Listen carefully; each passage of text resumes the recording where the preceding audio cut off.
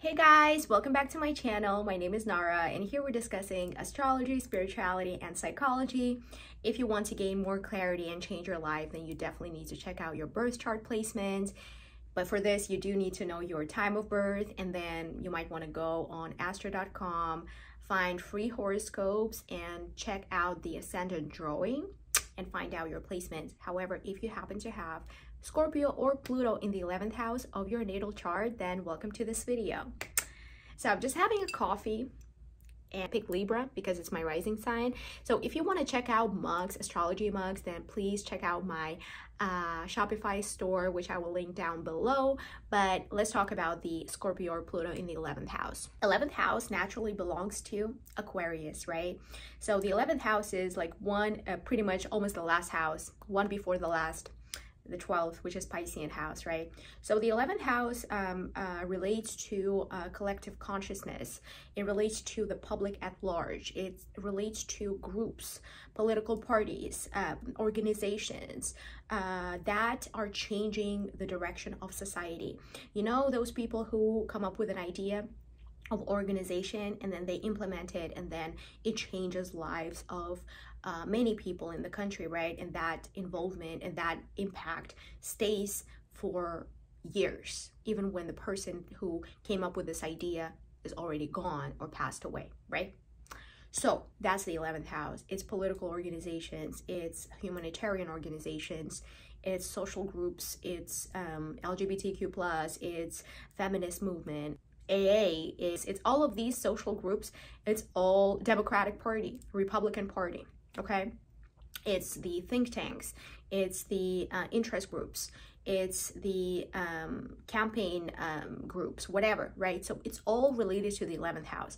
But what if you have Scorpio or Pluto in the 11th house? That indicates that you might be striving to become a part of a larger cause than yourself, okay? Because you have this intuitive vision on the society at large, and you having Pluto or Scorpio endows you with the ability to see beyond what's right in front of you, right? You can see where society is heading, the new trends, what's going on, what people are focused on, what people are struggling with, and through that vision, right, you are able to come up with a plan that will transform the society and help them solve the issues that are going on based on your vision, right? So these people are literally trendsetters. They can understand the undercurrents of everything around them, right? And here's the thing, right? Pluto or Scorpio gives you a vision, intuitive ability to see where the society is going. However, a lot of the times that vision is negative because of Plutonic death and rebirth, right?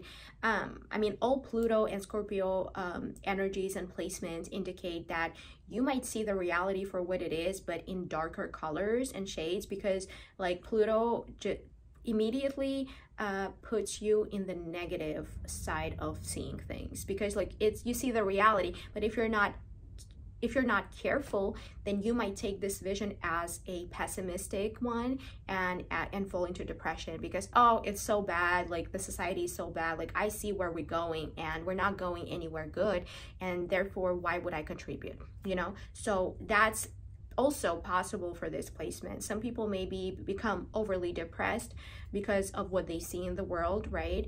And not wanting to deal with it and kind of hide from it. But then there's another group of people with this placement who will see the vision, right? The negativity, and will be inspired by it to change it, right? So that's the 11th house. 11th house is also related to your friends, the people you connect with.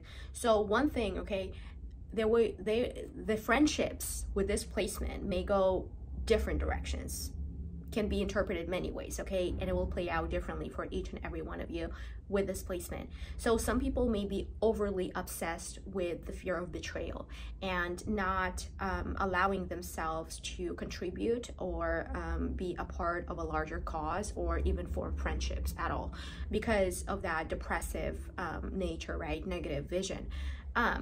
There's another group of people who will have friends, not a lot. With Scorpio or Pluto in the 11th, it doesn't mean that you'll have a lot of friends. If you have Venus or Libra there, then yeah, or even Aquarius. But have friends, right, whom you've been through a lot and they've proven themselves to you, and they're literally friends for life, for whom you can do anything and everything. And yeah, so friendships with this placement are tested through time, through hardships. If you've gone through a lot of hardships, you might have really, really good friends beside you. But there's also a tendency to push friends away with this placement, okay, because of fear of betrayal. And a lot of the times I see people with this placement, they don't have a lot of friends because, I mean, Scorpio in the 11th or Pluto in the 11th, not a lot of people want to be friends with these folks, really. Like, they wouldn't want to be friends with you if you have this placement, because your energy is so intense, and like some people can't stand it, and they can't really relax in your presence, and they constantly feel like a sense of control from your side, and that's why it's not easy for them to be friends with you. So there's like two ways, right? But there's also a high probability of you having sex with your friends, you know, because Pluto is sex, right? It's the rock and roll, it's death and rebirth. So you might be having hookups with your friends on a consistent basis, which can spur other things, you know, fear of betrayal as well, and kind of depart you from that friendship. So it's very possible. And then there's also, you might be the one who betrays your friends and manipulates them. There's also, we need to control and manipulate the society at large. So if your Pluto is manifesting in this way, then you should stop that, okay? You should not contribute to society from that place, okay? Because shit will be taken away from you, like I always talk in my videos, right, about Pluto. Pluto gives you everything through manipulation, but shortly after it will be taken away because the balance is distorted. And when balance is distorted, shit is being taken away from us. People betray us, and so that we don't have any attachment, so that our identity is not attached to anything, so that we can rise again, you know, as a new transformed individual. So wherever your Pluto is placed, please do not be overly concerned with manipulations, and check out your motivations as to why you want to do what you want to do, okay? If it's not coming from a good place, a balanced place, then it's not going to work for you.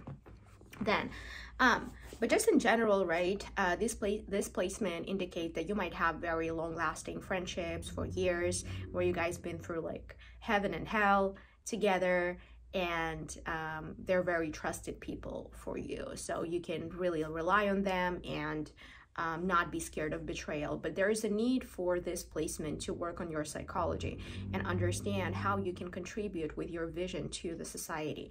And if you can't do that by looking at the existing systems and finding the mistakes in them and finding the solutions to them, then this placement literally states that you're a trendsetter. Okay, I have Sun in Leo in the 11th house, literally on the cusp, and I have Mercury within 8 degrees away, so it's still, you know, getting that warmth from the sun.